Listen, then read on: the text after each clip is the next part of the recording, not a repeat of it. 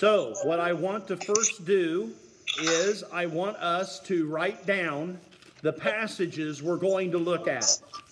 So we want to begin with Romans chapter 1. The subject will be, the just shall live by faith. The just shall live by faith.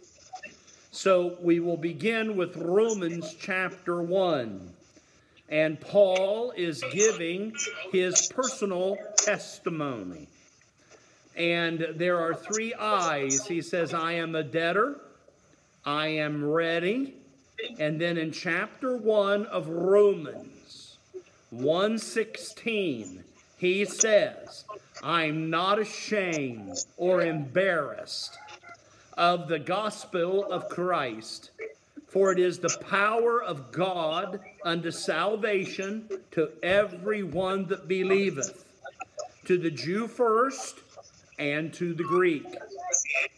For in it is the righteousness of God revealed. Now this statement is most important to us. The righteous are those who have placed their faith in the person of Jesus Christ. That person is explained to us in Romans 1:1 through 5. We'll look at that later. The righteous are those that are made righteous in Jesus Christ. God's righteousness is imputed, put to their account. That's what righteousness is. It is the imputed righteousness of God imputed to us by faith. We are not righteous. We are sinners. And we cannot produce the righteousness of God. We can produce goodness and righteousness, but not for salvation. We must have the righteousness of God for salvation. Here it says, in the gospel is the righteousness of God revealed. Now that's almost a French word. That's a pretty close word to the French. And it's the idea of revelation is manifested truth. This is the manifested truth from faith to faith. It's not of works. It's not being a good Catholic or being a good Protestant. It's not doing all the good works prescribed to us. Those things are okay, but they do not produce the righteousness of God. The righteousness of God is found in God himself. So it says, from faith to faith. As it is written, the just shall live by faith. I'm going to translate what that means. The just are the righteous in Christ, shall live spiritually and eternally by faith. Now look at that verse 17. Faith is mentioned 3 times. 3 times. From faith to faith, and the just shall live by faith. It's by faith this righteousness of God is put to our account. And the book of Romans explains that thoroughly to us. Okay? So that's passage number 1. Now I want to go to passage number 2. And I'm going to give you these ahead in case we get disconnected, because I can't tell who all I'm connected with. Okay? Some are coming, some are going. So let's look now in Galatians, the book of Galatians. And we see the same statement made, but in a different context. And in the book of Galatians, chapter 2, the book of Galatians, chapter 2, in verse 15, Paul is rebuking Peter. I don't think I'd want to be in that meeting. But, and we'll explain the context later. Now, Romans is about the power of God unto salvation. And Galatians is about the truth of the gospel unto salvation.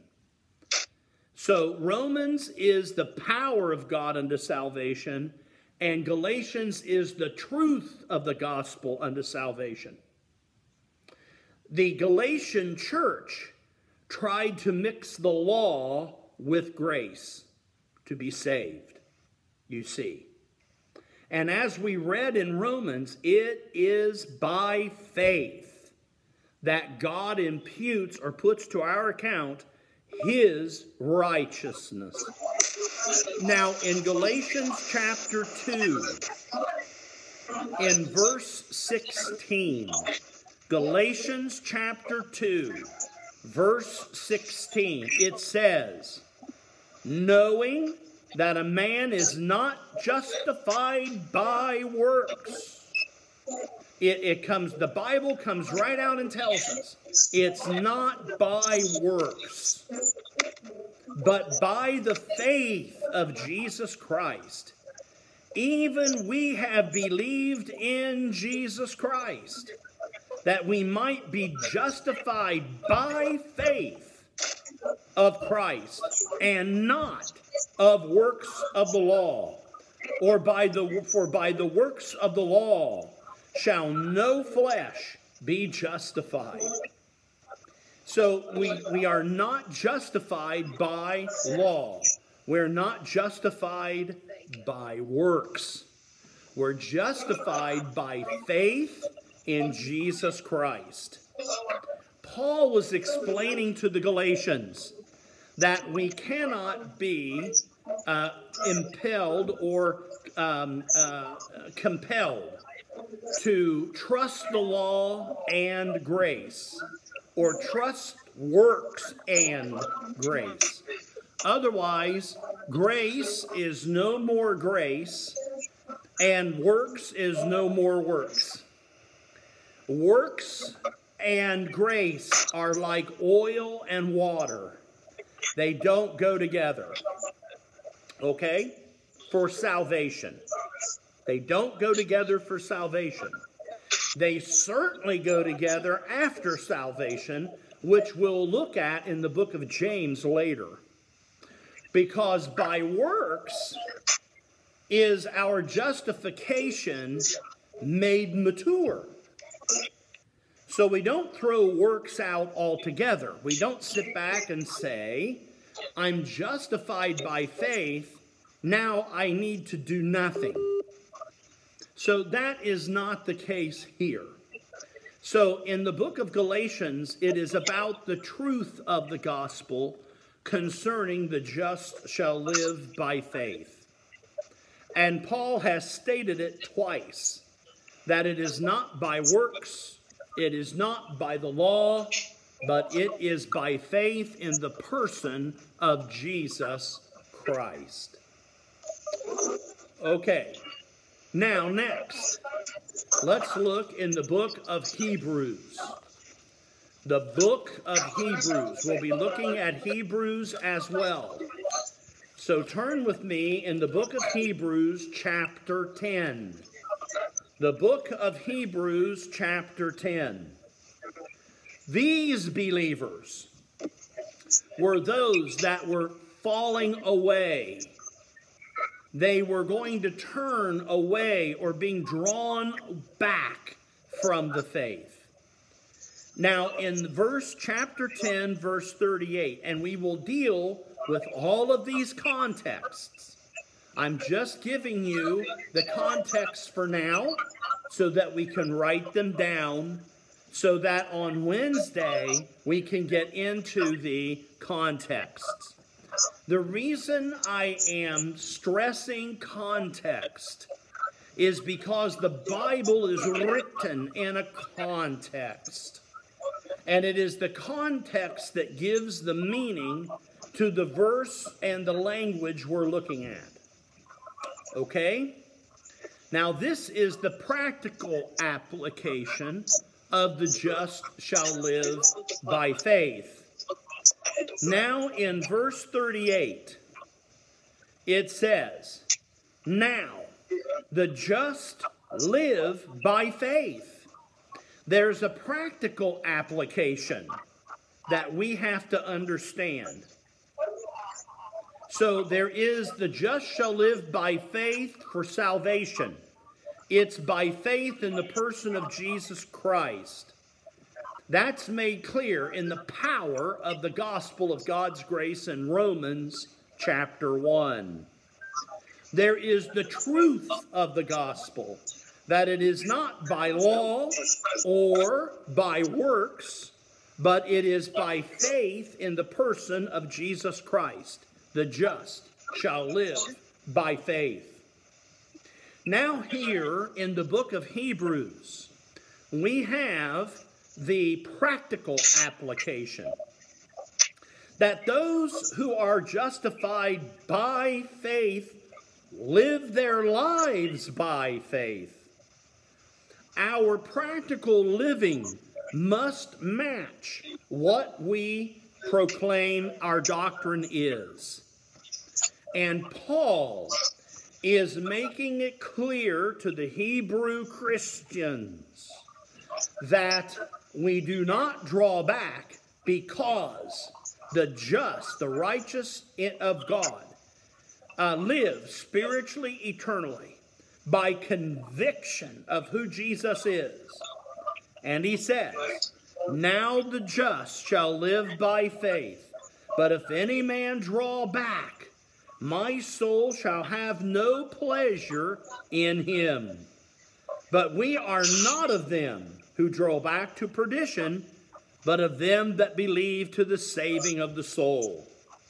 This section, Paul is exhorting them to not cast away their confidence, which hath great recompense of reward. He's telling them that they have need of perseverance. Now, that idea, see, that's what Hebrews is about. It's about perseverance of faith. Perseverance of faith.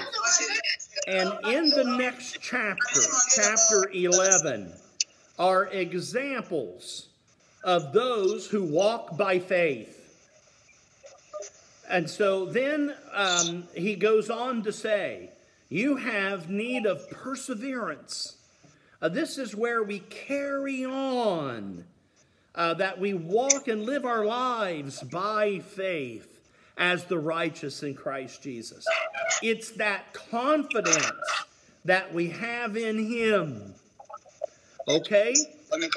Now in verse 37, he says, tarry and I will come. Don't quit now. Tarry, keep going. And then he says, now the just live by faith.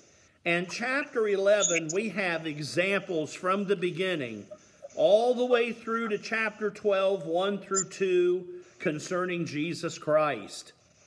He's the originator and the perfecter of faith. So this is examples of how those that are just walk by faith. Okay? Now, there is a passage in the Old Testament. When Paul said in Romans, it is written, he meant back in the book of Habakkuk or Habakkuk. It's in the minor prophets, Habakkuk. And in Habakkuk, chapter 2, this is when Habakkuk has to tell Israel that the Chaldeans are coming.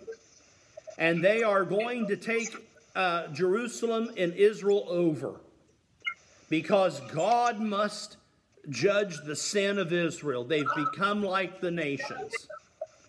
And Habakkuk says, no, how can God be so unholy as to use these terribly wicked people to judge his own people? And so he says, I'm going to sit on my tower and see what God has to say about that. And so God answers Habakkuk. And he says in Habakkuk chapter 2, starting in verse 2, and the Lord answered me and said, write the vision and make it plain upon tablet, that he that readeth it. For the vision is yet for an appointed time. In other words, it isn't immediately, but it's for an appointed time. This is coming. But at the end it shall speak and not lie.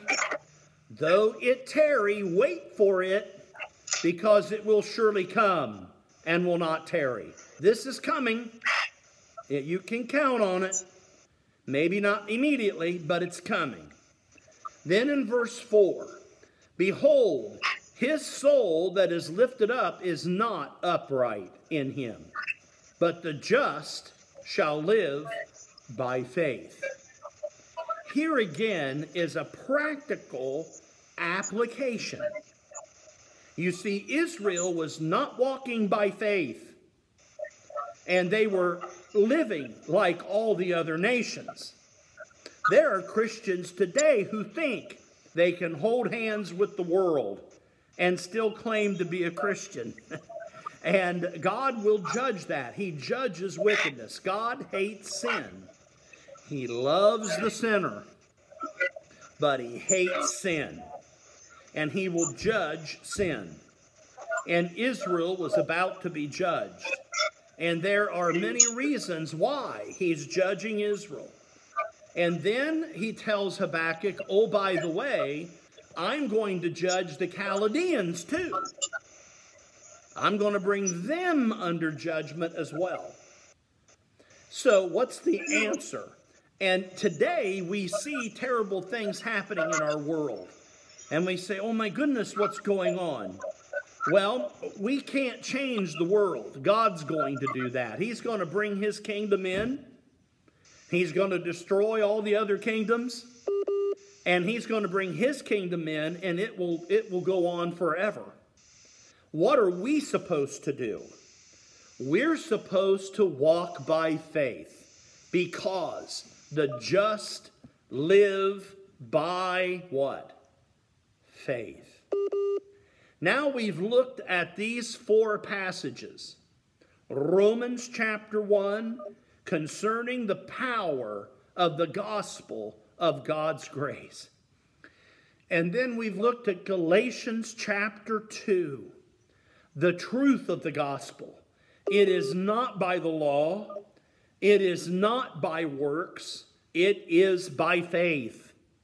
We don't compromise the true gospel of Jesus Christ. We go to the book of Hebrews, and we find that in the book of Hebrews, we must have perseverance of faith. And we must, because the just live by faith. And we have many examples how to do that in chapter 11 of Hebrews. Now, I want to test us a little bit. All right, this is going to make you think. And when you get on here on Sundays and Wednesdays, I'm going to make you think. Okay? Now, look in the book of James. The book of James. Now, I want you to look at these passages in between our teachings and think about it. That's one of the things I want to teach you and that we must share. We must meditate on the word. Not just hear it and say, okay, nice sermon, and leave. No, we want to carry it with us. We want to carry it with us. Now, does works have nothing to do with justification? No, that's a lie too.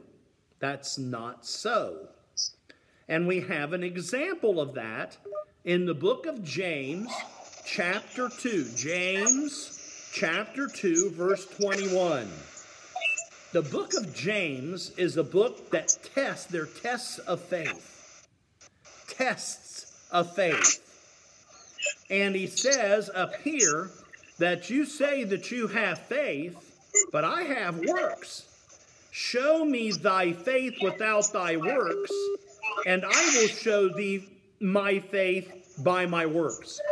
In other words, James is saying that you cannot merely claim faith and not have the works to back it up. Oh no, that's not the just shall live by faith. It never has been that way. Now, in the book of James chapter 2 and in verse 21, James poses a question. And he says, was not Abraham our father justified by works when he had offered Isaac his son upon the altar? Now, you must understand the chronology of the Old Testament. When Isaac was offered on the altar, that's Genesis 22. It's in Genesis 15 where it says, Abraham believed God, and it was accounted unto him for righteousness. We call that imputed righteousness. Imputed sounds just like the word means. Add to, or put to one's account. When we impute something with numbers or money, that means we're putting it to someone's account. When Abraham believed God, it was put to his account. Now, in verse 21 of James 2, the offering of Isaac was some 10 years later, many years later. And he says, seest thou how faith wrought with his works? And by works was faith made perfect. Now, James says, okay, Abraham proved his faith by his works. He didn't say Abraham was saved by works. He's saying that his faith was made mature by works. You see. And the scripture was fulfilled which saith, Abraham believed God, and it was imputed unto him for righteousness. That act happened many years before Abraham was tested to offer up Isaac upon the altar. And it was called, and he was called the friend of God. You see, then, that by works a man is justified and not by faith only. What does that mean? We thought we read in the book of Galatians, it's not by faith. It's not by works. It's not by law. It's by faith in Jesus Christ. And it is. But James is saying there is more to it than claiming it. There must be works to back it up. In other words, you must prove the just live by faith by your works. Now, let me give you a parallel example of this truth, please. Look in the book of Ephesians, chapter 2. Ephesians, chapter 2. The book of Ephesians, chapter 2.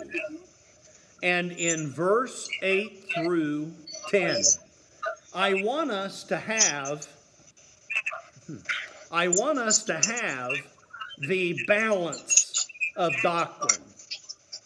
We do not produce law righteousness, and even if we could produce law righteousness, we would not be saved. The Bible's clear about that. If we produce works and good works, and we do so well in that, that will not save. It is only the righteousness of God that saves. but we are saved to do good works, you see. So look in the book of Ephesians, chapter 2, verses 8 through 10. The book of Ephesians, chapter 2, verses 8 through 10. It says, "For by grace are ye saved." Now let me explain grace. Grace is God's unrecompensable, unmerited loving kindness abundantly shed upon us. His unrecompensable, unpayable. You cannot pay for God's grace. You cannot earn it. You cannot work for it. You cannot have it accredited. It is given of God. It is given of God. And that is God's grace for salvation. It's given. It is given by faith. From faith to faith, the just shall live by faith. In salvation, it's by grace through faith. We cannot earn it. We don't deserve it. We shouldn't have it. But God gives it to us by faith. Faith is the conviction in who God is. Faith is the conviction in who God is. For by grace are ye saved through faith. That's God's salvation. That's how someone is truly delivered from sin to God. And may I say that until we do that, we are not His people. You may be a good Catholic. You may be a good Protestant. You may be a good student. You may be a good person. But to be saved, to be standing in Christ, you must have His salvation. And it's by grace through faith. And the way we receive that salvation, to as many as received Him, to them gave He the power to become the children of God. That's God's salvation, not religion's salvation. No, religion would have you do works to earn. And may I say, that's not God's grace. That's not justification with God. And notice, and that not of yourselves. It is the gift of God. Now, if I fly over from the United States and I come with a precious gift to you and I hand it to you and tell you this is a gift, are you expected to pay for it? Are you expected to earn it? I know, then it's no longer a gift, is it? If you have to pay for it or earn it or do something for it, it is no longer a gift. It's wages. It's something you've had to earn or deserve. We don't deserve God's salvation. We are sinners. We are ungodly. We have a sin nature. God gives us this gift through Jesus Christ. And it says, if you notice, it is the gift of God, not of works, lest any man should glory. The only place we should glory is in the person of Jesus Christ. And it says in verse 10, for we, and Paul is talking to the Asia Minor churches. Ephesians was the central hub of the Asia Minor churches. Those churches, you see, that are spoken to in the book of Revelation. He says, for we are His workmanship, created in Christ Jesus unto good works. So we're not saved by good works, but instead, by grace through faith, we're saved to do good works.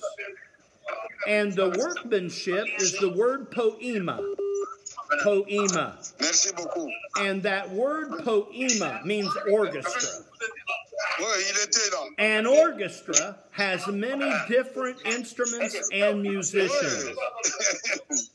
And all of those musicians and instruments are to make one sound. So we are his poema, his workmanship, created in Christ Jesus unto good works, which God hath before ordained that we should walk in them. You see, God's salvation doesn't start with us. It starts with him in infinity. It says, ordained before. So God has preordained. He knew us before the world began. He predetermined us to be in Jesus before the world began. Because you see, there's no time with God. Time is a physical limitation. And God's the creator. He is not subject to limitation. Time is a limitation. God is infinite. He's everywhere present, and no less God everywhere he is, through all eternity. Jesus said, I am Alpha and Omega, the eternal beginning, the eternal ending. So, when we are talking about God's salvation, and the just shall live by faith, that it's by grace, not by works, we're talking about something that's infinite. This was accomplished before the world began. Now, please look in the book of 2 Timothy. 2 Timothy, chapter 1. The book of 2 Timothy, chapter 1. And it says, who hath saved us and called us with an holy calling, not according to our works, but according to his own purpose and grace, which was given us in Christ Jesus before the world began, but is now made manifest by the appearing of our Savior Jesus Christ, who hath abolished death and hath brought life and immortality to light through the gospel. So we see that this gospel, that which saves us, that which calls us, that which justifies us, was before the foundation of the world in Christ Jesus. Dr. Kachu, I can't hardly talk over the background noise. Dr. Kachu, if we could get rid of some of the background noise, that's going to help us. All right, so let's go back to the book of Romans. Too much. Romans chapter 1. We're going to go back now to the book of Romans chapter 1. Too much background noise. Romans chapter 1, verse 1. It says, Paul, a servant of Jesus Christ, called an apostle, separated unto the gospel of God. And verse 2, which he had promised before by his prophets in the Holy Scriptures. So the gospel is defined in the person of Christ. And the basis of that person is according to the Holy Scriptures, or the Holy Graphe, the Holy Writ. And it says, concerning his Son, capital S, deity. Jesus Christ our Lord, who was made of the seed of David according to the flesh. So Jesus Christ came through the lineage of the kingship of David. He is the son of David. The louder I get, the louder they get. All right, verse 4. And declared the Son, that is, deity of God, with power, according to the Spirit of holiness, by the resurrection from the dead. The explanation of the power of the gospel of God is found in God himself in Christ Jesus, and the fact that he is risen from the dead. He hath abolished death and brought immortality to light through the gospel. Verse 5, by whom we have received grace and apostleship for obedience to the faith. So we see that this faith must be obeyed, so that the righteousness of God is imputed to our account. The just shall live by faith. So notice, among all nations for his name, among whom are ye also the called of Jesus Christ. Now, we need to follow that up in the book of Romans, chapter 8, and in verse 28, the called in Christ Jesus. And then we're going to have a quick review, and then I must get off for the next meeting. So notice in Romans chapter 8, verse 28, and we know that God worketh all things for good to them that love God, to them who are the called according to his sovereign working purpose. Verse 29 of Romans 8, it says, for whom he, that is God, did foreknow. That means infinitely knew. He infinitely knew you ahead. He also did predestinate. That means pre-horizon. So we went from infinite past to infinite future in one sentence. That's the amazing thing about the Bible. Now notice, what are we to do? To be conformed to the image of his Son. The image is the direct representation and full manifestation that he might be the firstborn among many brethren, the firstborn from the dead, risen again among many brethren. Moreover, whom he did predestinate, that means pre-horizon eternally. Then he also called. Those that he called or elected means chosen by grace infinitely beforehand. So you see, God's salvation is infinite. It's infinite. It has nothing to do with our works or the keeping of the law. And it goes on to say, and whom he called, them he also justified. Justification means declared righteous. It's a legal term. It's the same as if a judge's gavel falls and says, justified. And whom he justified, them he also glorified. Did you know you're already glorified in Christ Jesus? It has been done. That's what grace is all about.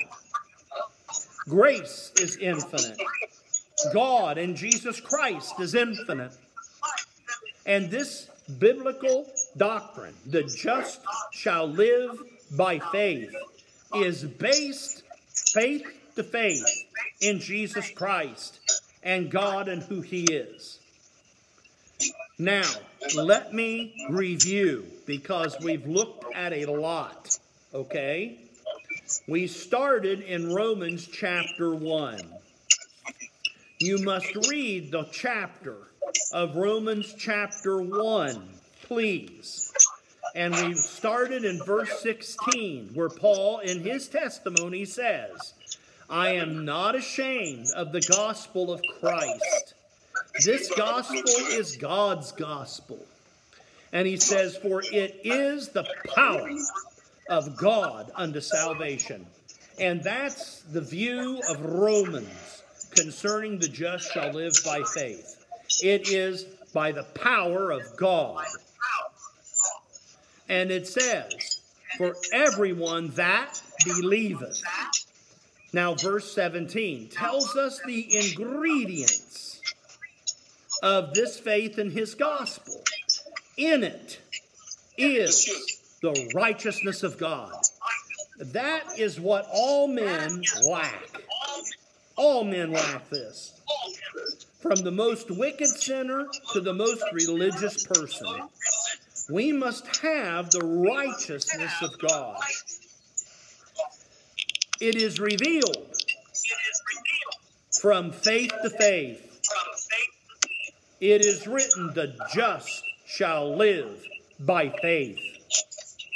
Now, we also looked in the book of Galatians, chapter 2. Galatians, chapter 2. And Galatians is about the truth of the gospel. We do not mix the gospel of grace with law, or with works, or with moral righteousness. And Paul is explaining that. And he says, knowing that a man is not justified by works of the law, but by the faith of Jesus Christ. Even we have believed in Jesus Christ, that we might be justified by faith of Christ, and not by works of law, for by the works of the law shall no flesh be justified. Then we looked in the book of Habakkuk, the book of Habakkuk chapter 2. And God is bringing judgment through the Chaldeans to Israel. And Habakkuk says, how can a holy God do this terrible thing to those more righteous than these wicked Chaldeans? And he is told that the just shall live by faith. That don't tarry too long, this is coming. And then he tells Habakkuk that later on, he will judge the Chaldeans too. Then we looked at the book of Hebrews chapter 10 about perseverance of faith. How that we're not to draw back because the just live by faith. That we must have a perseverance. We must have a recompense of reward. We're not to cast all this away because of persecution for standing for Christ. Then we have a chapter of those who walked by faith in chapter 11 all the way through chapter 12, 1 and 2 of Hebrews. And there we see Jesus, the originator and perfecter of the faith. We also looked in the book of James. And the idea of works is, not divorced from the just shall live by faith. In fact, it is the proof of the just shall live by faith. As Abraham offered up Isaac, And if you read chapter 11 of Hebrews, you'll understand how he could do that. He believed God, according to the promises, would have to raise up Isaac again, because God said, "In Isaac shall thy seed be called." Now, therefore, works perfect the justification of faith. Then we looked at passages like Ephesians chapter 2. That salvation is by grace through faith. It is the gift of God unto salvation. And that we are his workmanship to produce good works. Then we looked at the infinite God and infinite salvation. That we are the called, and those he called, them he also justified. And whom he justified, them he also glorified. And those that he called and those that love him have been predetermined. They have been pre-horizon to be in Christ Jesus. So when we consider the just shall live by faith, we must consider these passages and the full view of the Scriptures. And we'll be going through these one at a time together. Now it is time for me to part, my brethren. May God bless you and keep you. May his face shine upon you. And may you be found in his grace and in his favor. God bless you.